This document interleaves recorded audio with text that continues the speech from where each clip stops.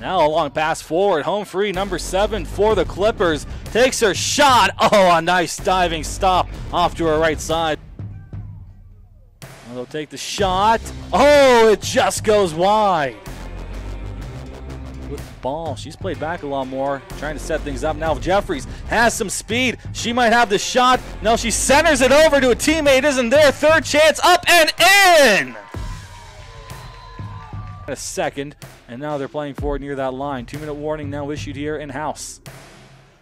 Now with it, far side, Venetia takes a shot, puts it in the back of the net.